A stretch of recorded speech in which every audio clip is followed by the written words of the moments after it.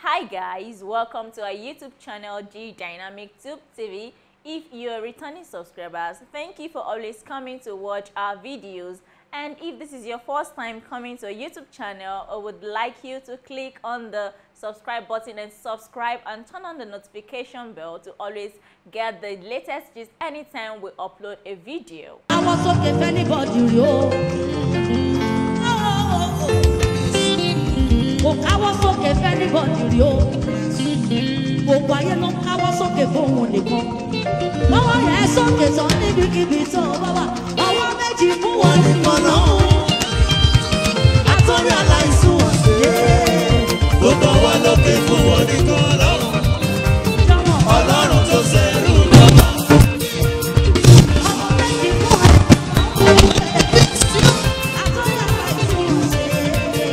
look how I look for one in Mono. All I want to say,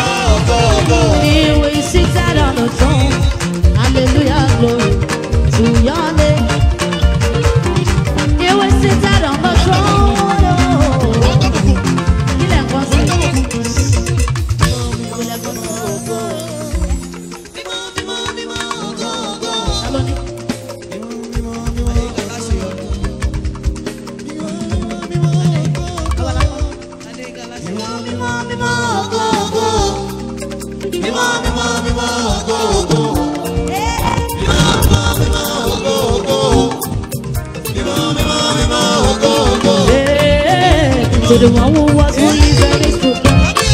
Hallelujah, glory to your name. What is the Lamb?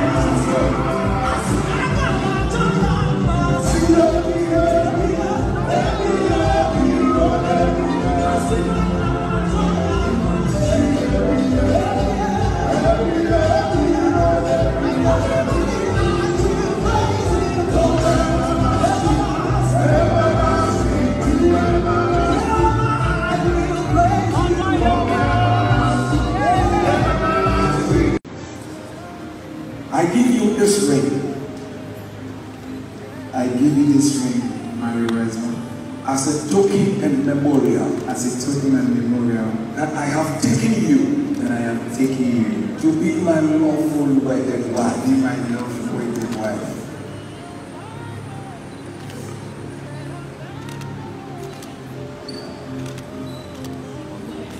From this day forward, for better, for worse, for richer, for poorer, in sickness and in health, sickness and in health, to love and to cherish, to love and to cherish, till death do us part, till death do us part, according to God's holy ordinance. according to God's holy ordinance. And now therefore, I give you this token of my I love. give you this token of my love.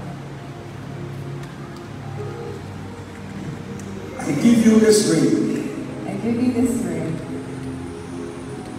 as a token and memorial as a token and memorial that I have taken you that I have taken you to be my lawful wedded husband. to be my lawful wedded husband.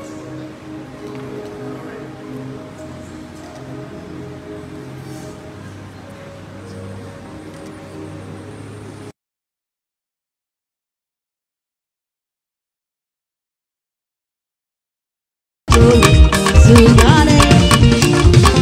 What is the Lamb? Hallelujah, glory to your name. So the one who was, who is, and is to come. Hallelujah, glory to your name. What is the Lamb? Hallelujah, glory to your name. He was sitting on the throne. He was seated on the throne. Hallelujah, glory. Hallelujah, glory. Hallelujah, glory. Somebody worship, somebody praise, somebody worship, somebody. Here we seated on the throne. Among the cherubim, seraphim, among the 24 elders, you are worthy. Hallelujah, glory to your name. Oh, Sheto Genio. Oh, Sheto Genio.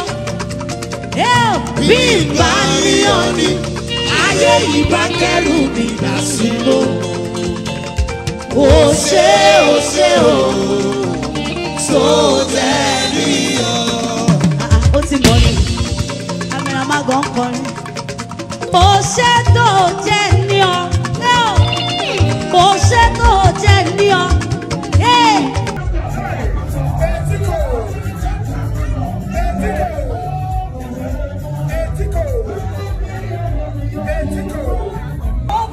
I love you, not another. This kind of love,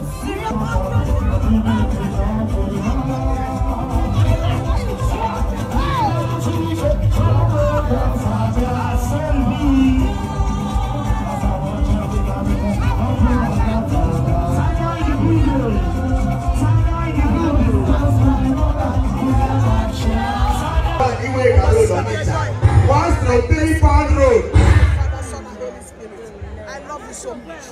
When you are doing things for your mother, I pray for you. That does when you made a no personality, you know what? Your children will do more for you. In the People let us when you know this like this. God bless you. He talk, I mean not joke.